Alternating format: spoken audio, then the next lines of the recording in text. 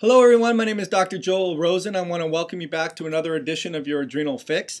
I want to continue talking about mitochondrial dysfunction and glucose dysregulation and adrenal gland stimulation. I know I've been mentioning to a lot of you guys about the benefits of going ketogenic, and I definitely want to preface that by saying that it's not for everyone, and that's for sure. I mean, there's no cookie cutter mix for everyone out there. So you have to take in your specific considerations, whether or not you have insulin resistance, whether or not you have non-alcoholic fatty liver, whether or not you've had your gallbladder removed.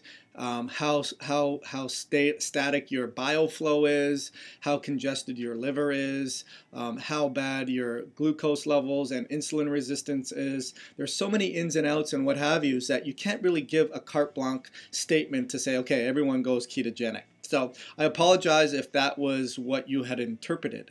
I typically reserve it for those that have tried a lot of different things and are still suffering, and really their insulin resistance, their A1C is really high, and typically they haven't been in a keto adaptive state long enough to say that it's worked for them, and they've run into digestive issues with breaking down fatty acids. So I want to talk to you today about certain pitfalls that you should look for. So a lot of patients will say that they have gut irritations or stomach problems or fatty acids in like an oily fatty stool, and what I would tell you is probably your liver and your gallbladder is very, very congested, and it doesn't necessarily mean you can't do it. It means that you have to take some extra precautions. So bile acids, bile salts, emulsifiers, things that are going to help you absorb these fatty acids a lot better. You can Google those terms, and they have ox bile, they have bile acids, they have some digestive enzymes that will be helpful for fatty acids.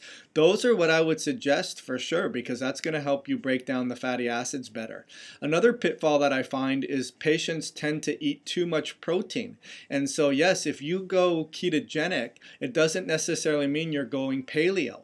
And so paleo is when we keep our protein levels really high and typically our carb levels low and our fat levels moderate. And it should be flip-flopped with keeping your fat levels really high and your protein levels moderate. When you take too much protein, what's happening is you are becoming a glucose burner once again. And that's the whole reason you're limiting your glucose, because you don't want to use your glucose as a fuel source. You want to use your stored fat, aka your ketone bodies, as your fuel source. But if you're eating too much protein, how much is too much?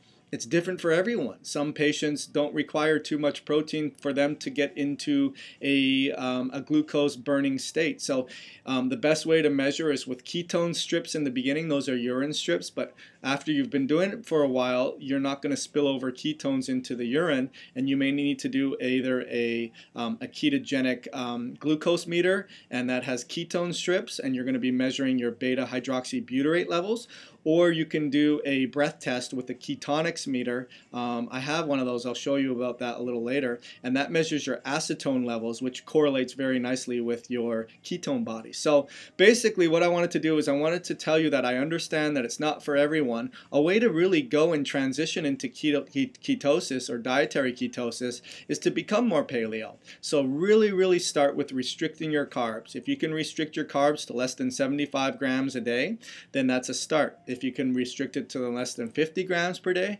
then that's awesome.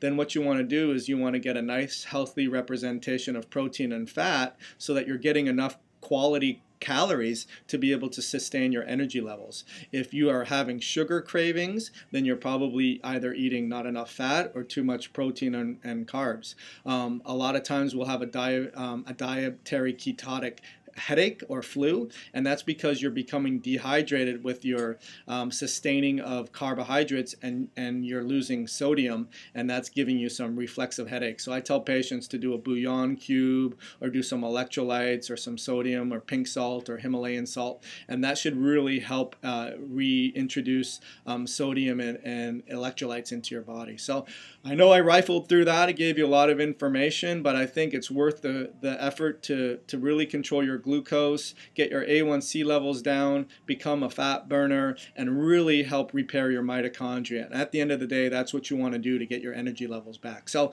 hope you enjoyed another edition of your Adrenal Fix. My name is Dr. Joel Rosen. If you like what you heard, just give me a thumbs up, a share, or a comment. And be sure to check out my blog at adrenalfatiguesociety.com. And I'm looking forward to helping you recover with your adrenal fatigue nightmare. Thank you so much.